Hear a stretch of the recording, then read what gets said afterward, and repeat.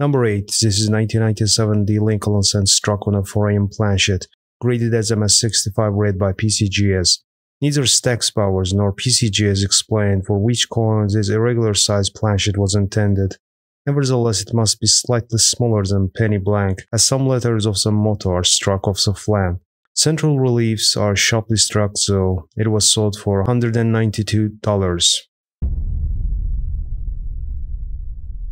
Number 7 here is 1990p Canadian dollar, struck 20% off-center towards 11 o'clock, graded in mint state 66 by NGC. Error coins are coins that have some sort of anomaly or mistake in their production, which can make them valuable to collectors.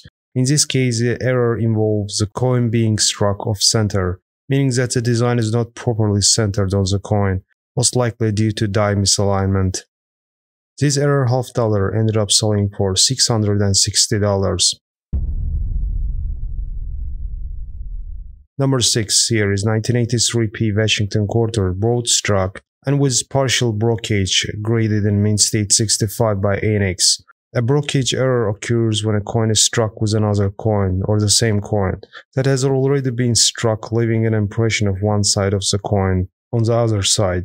A partial brokerage error means that only a portion of one side of the coin has been affected by the error. To determine the specific value of your Washington quarter with partial brokerage error, it is advisable to have it authenticated and graded by a reputable coin grading service. This error quarter ended up selling for $168. Number 5. This is 1964 D Lincoln cent struck on a silver dime planchet, graded in mint state 64 by PCGS, well centered in strike. Virtually the entire Lincoln design is evident despite the slight size differential between the cent dies and dime planchet. Only at the borders do we note a touch of softness, but even there, at least partial detail is evident to the design elements. Satiny and smooth with dusting of pale gold to otherwise light silver gray surfaces. It was sold for $1,920.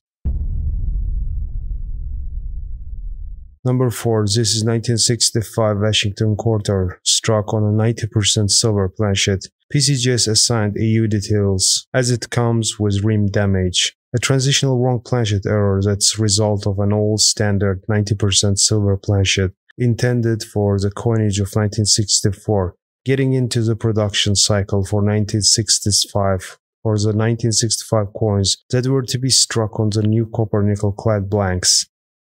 Scarce and always in demand, it was sold for $5,040. Number 3 here is 1976 S bicentennial quarter, double struck on a clad dime.